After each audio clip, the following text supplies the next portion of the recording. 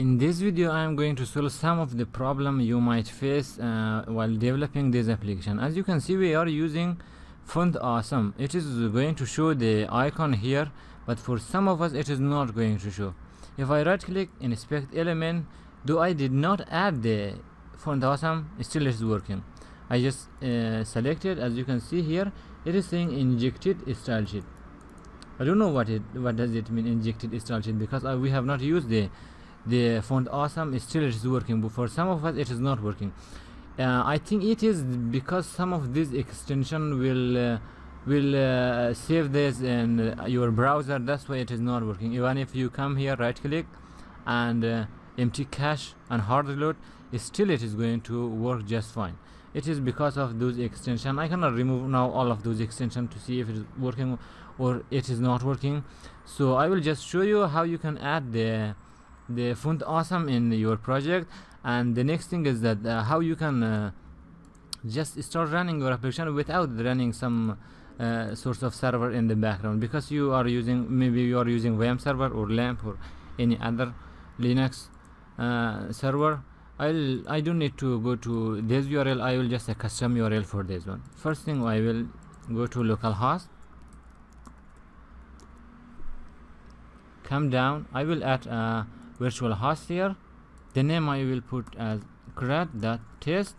You cannot put the div because the latest version of Chrome is not going to support div without HTTP here in the URL, HTTPS. The next thing is that I am going to reference it in my desktop. It is inside my desktop and the name is CRUD. Here is my desktop, and then I start the server. Now it says that you should restart your DNS server. I will run the WAMP first. Now it just show up here. Now I can go to the WAMP icon here. Okay, click it here. Just right click over this, going to the tool, restart DNS. Now it will restart DNS once the icon change to green. Now I have access to the CRUD.test in my URL.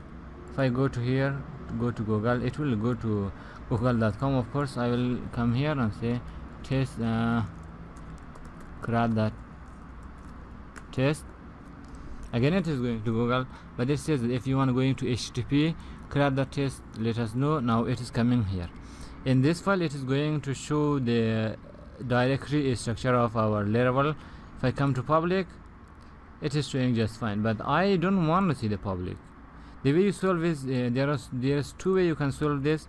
I will show you both way. One is correct, one is incorrect. Most people use the incorrect one. This is the incorrect one. If you come here and create an index file in your root directory of your project, index.php, of course you can tweak it like this. Header, location, you should go to, okay, sorry, going to public / index.php. well, you can do this. It must work just fine. I am going to come here, test. Now it is opening our project. We are going to the test again. It is going to work. It just redirect us to the public and index.php. So it is not what we want, because if you come here and put .env, you have access to the environment file here. One way is that you can remove all of this file and just put all of this variable in your PHP file, which you are not going to do that. The correct way to do this is just I'll delete the index here, and you use the htaccess file. Save here that htaccess file here. Now I'll just put a little code here so that it will every time anyone requests this page, it will redirect us to the public without showing the public directory and the URL. So here is the code. It is just a few lines of code. This time I will come to the root directory of our project. Now it is going to show us the Laravel project. This time I don't have access to the env file. Okay, still I have access to the env file. Well, you know, it is working just fine because it was just cached in my browser. I just go here and inspect element, just open the developer tools, right click here and empty your cache. Once you empty your cache, you don't have access to env file anymore. As you can see, it is going to show us an error. If it happens for you, you just go and remove your cache and everything should work just fine. So and at this point it's working just fine. Let me log in. Here we have admin.me.com, PASS123 was the password,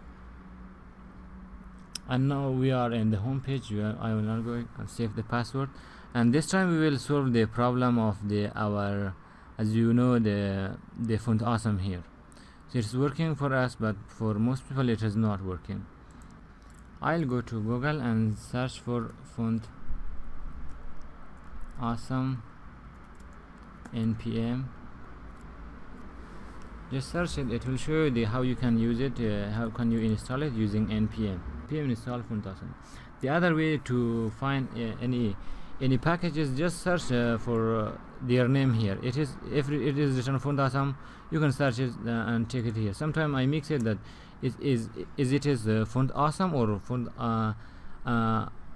hyphen awesome, something like that. As you know, it is font hyphen awesome npm install font awesome, and save it to my dev dependency. It will just a few seconds to install, so wait. As you can see, it is done now. Now we should add it in our css file. Just come here, go to the resource asset. Inside the asset we go to the sass. Here above the AdminLTE, I will just reference it the same way as we reference them something here. So I will just paste the code and it is going to work just fine.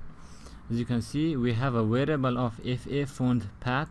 It is going to just specify the path for the fonts, and then we reference it through tilde and going to font awesome scss and going to font awesome. It is going to node module, and on those folder it will find the font awesome here. I'll save the file and come here. As you can see, it will recompile it and it should work just fine. Yeah, it successfully compiled, and this time if I refresh my page, and yes, we don't have a server here. We just refresh this page that we created just now.